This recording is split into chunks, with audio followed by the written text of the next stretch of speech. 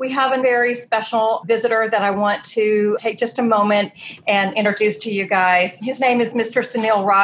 And, we've always taught you guys that you can be both very creative and both analytical at the same time. Saneel is the perfect example of that. In 2016, he moved to RGA, where he's taken on the role of Global Chief Innovation Officer. Saneel, without further ado, I would love to give you the mic. Great. Thank you so much.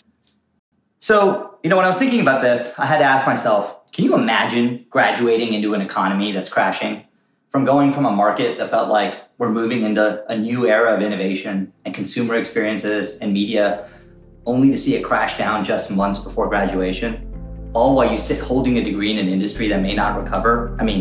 Advertising? The advertising business was being turned upside down when I graduated, and going along on that journey was something I embraced.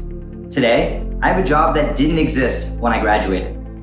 I run innovation at a company that knows something about resilience, RGA. And for those familiar with RGA, you're probably not surprised, because of course, Nike's a famous client. You knew I'd end up there. But think about this, the company's my age. It started as a special effects studio when I was born. And now, today, we compete with management consultancies, tech consultancies, brand consultancies. We help huge clients do new things. They value the fact that we know a lot about technology, design, marketing, as they deal with change. And somehow, that's my job there. It turns out that all those industries, they all got smashed together and no company could keep up alone. So they found the people most ready to change and learn new things.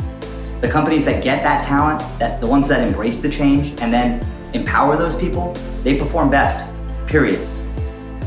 And those people they look to, the ones that embrace the change, well, many of them were the icons I looked up to.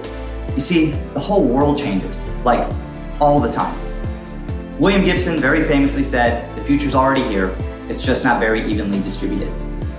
But when you consider that alongside Thomas Friedman's simple reminder about globalization, that the world is flat, you can see your map more clearly, even as it evolves right in front of you. Move to the parts where the change tickles your curiosity, even if it feels far away. Change is your opportunity. I'd encourage you to take the job that scares you most. Can't get a job? Take the time off. Learn about a new thing that's vaguely interesting. You can get a job, but it's not the one you want because of the economy. Let them pay you while you learn something new. Seriously, don't dabble. Dive. You're the only one holding yourself back from embracing change. And when I graduated, there was a consistent bit of advice we got. People would often tell us not to measure our success by other people's expectations. And honestly, it's great advice, and I needed it sometimes. But what I wish someone had said to me was not to measure my success by my own expectations, because those expectations change. They change because the world changes. And if you're willing to work hard enough and take some risks, you'll find the two line up all the time.